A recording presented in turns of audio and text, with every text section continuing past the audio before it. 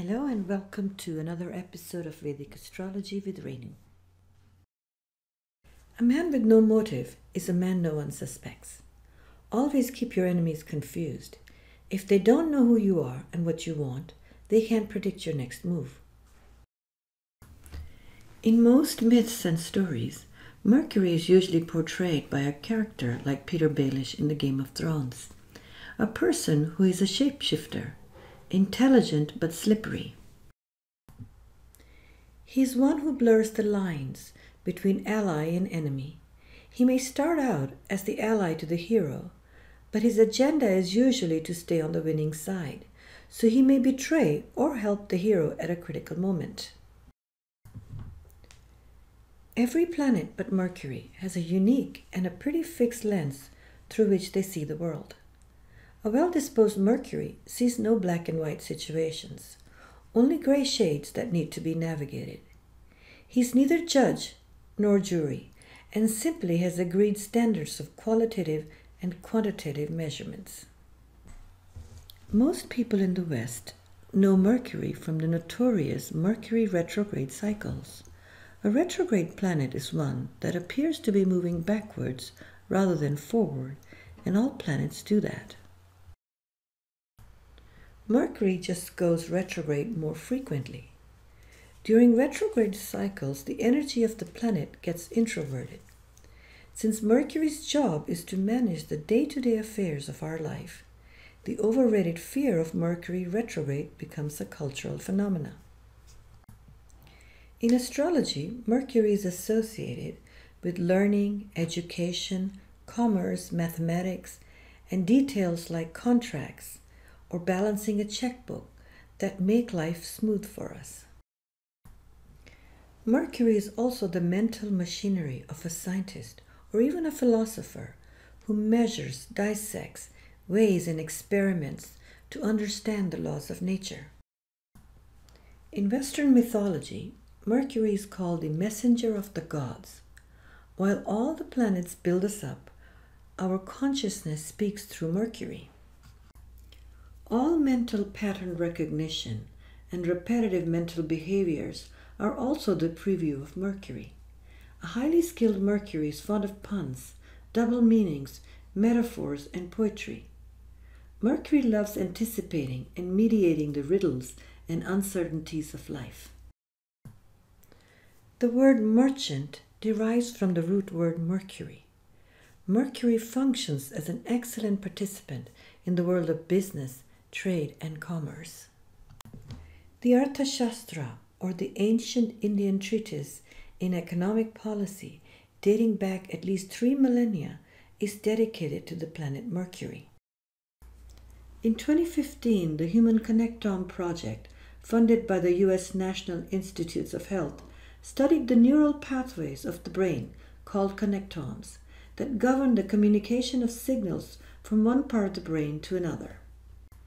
Their research showed that people with better language skills, vocabulary, education, and even income tended to have significantly greater connectivity between the regions of the brain associated with higher cognition. This could be a glimpse of Mercury's role in our consciousness. Mercury loves connections and loves variety, so our Mercury brain is on an endless search to take in more and more data from the environment. To understand Mercury's curious, malleable, and neutral nature, we turn to the Vedic mythology of Mercury's birth. Jupiter, the cosmic guru, was preoccupied with spirituality, theology, mystical codes, and rituals of the Vedas at his ashram. His students were the gods, kings, celestial beings, as well as learned mortals. His wife Tara, which means stars, was frustrated because her husband had little time for emotional connections and enjoying the pleasures of day-to-day life with her.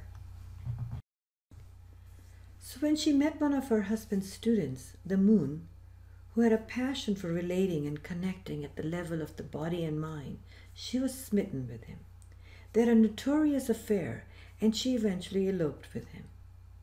This was quite a shock for the great guru Jupiter, and knocked him off his feet, as well as a big scandal in the celestial social circles.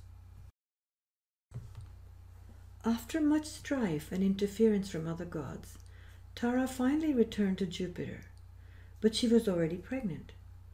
By the way, Tara, like all the partners or consorts of the Hindu gods and goddesses in Vedic mythology, represents their other half.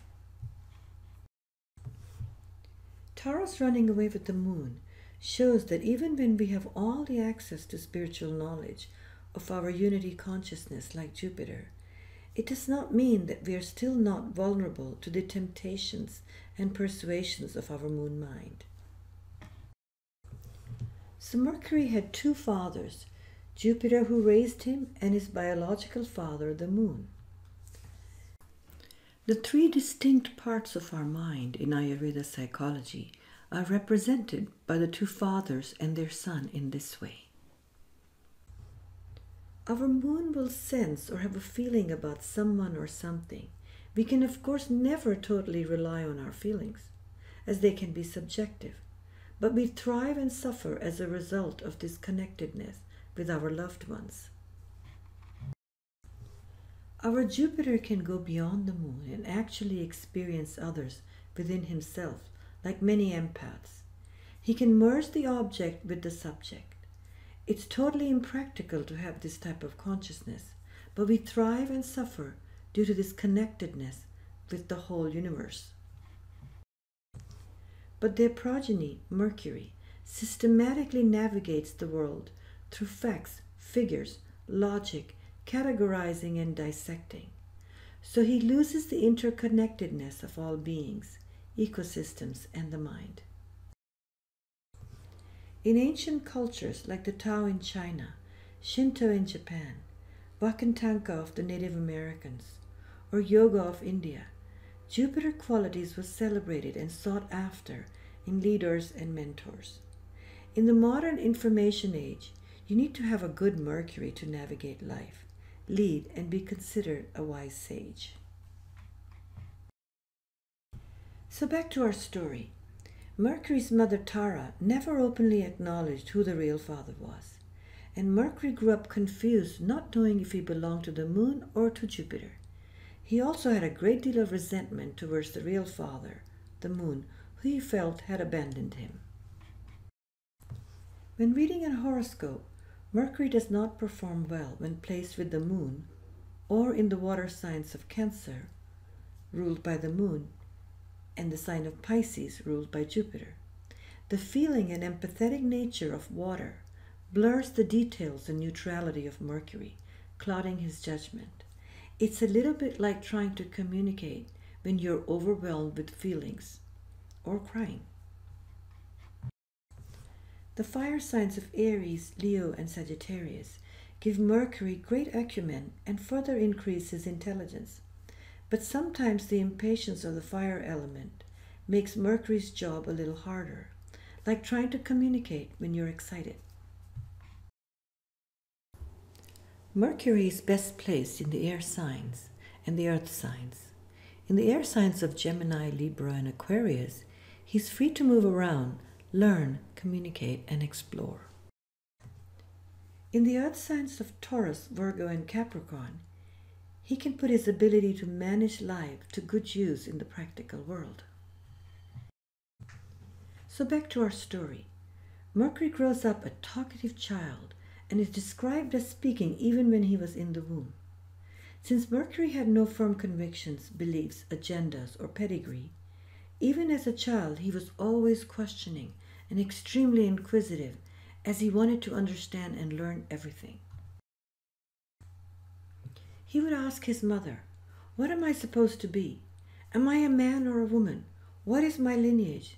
Do I believe this or that? What is my purpose? Should I become a mystic? Should I get married? Should I be a merchant? Should I this? Should I that?"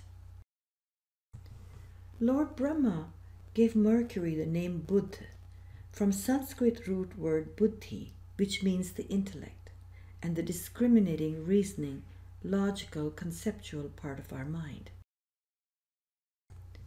The Buddha was born as Siddhartha and was given the name Buddha, the same as Mercury. But how does Mercury, the noisiest planet in our headspace, who won't stop dissecting, analyzing, and talking, even when we go to meditate or to sleep, have anything in common with the Buddha, who is associated with stillness, serenity, detachment, and meditation. In myths and stories, Mercury rarely gets to be the hero, as his character exists to take the greatest advantage of the situation in his favor. The Buddha is an exception. He did not become the hero by winning some great battle or making some noble sacrifice.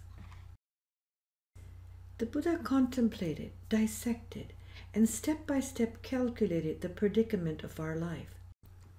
So the Buddha directed his intellect inwards and discovered that the permanent freedom from suffering was not outside but within the heart and the mind, which is the greatest advantage one can gain through a highly evolved Mercury. The Buddha merged the skills of Mercury with Jupiter's cosmic intelligence and the moon's purified, not subjective, emotions, uniting Mercury with both his fathers. Every planet has an agenda. Sun leadership, Saturn commitment, Jupiter ethics, Moon happiness, Venus harmony, Mars courage, but Mercury's agenda, as we have seen, shifts around to his advantage. Perhaps at the end of the day, the only planet that may be truly capable of authentically reflecting on our biases is Mercury, as he can witness our actions with clarity and without an agenda. Although Mercury looks neutral and uncommitted on the surface, when his skills are turned inwards like the Buddha, he has his unique superpower to approach a situation without bias and observe our true motivations. After all, he is the child of cosmic intelligence and emotional intelligence.